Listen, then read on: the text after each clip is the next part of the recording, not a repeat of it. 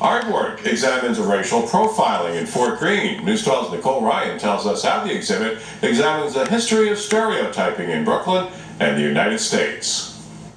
It's called Haunted, an outdoor art exhibit inspired by the Trayvon Martin case. 5 black men posing in hoodies, challenging us to examine racial profiling.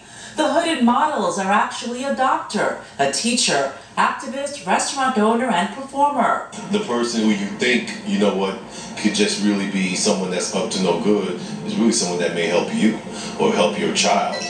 And really consider the notion of criminalizing a piece of clothing. You know, I mean, it's absurd, actually. The work is part of 2 exhibitions at the Museum of Contemporary African Diaspora and Arts in Fort Greene. The other, In a Time of Change, looks at the future of Black and Latino men in the time of President Obama.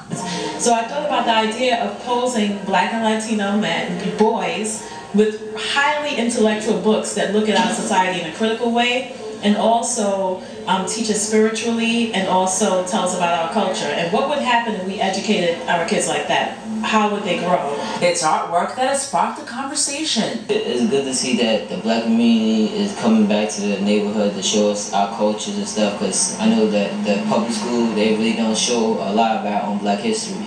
Both exhibits will be up during August. Reporting from Fort Greene, Nicole, News 12, Brooklyn.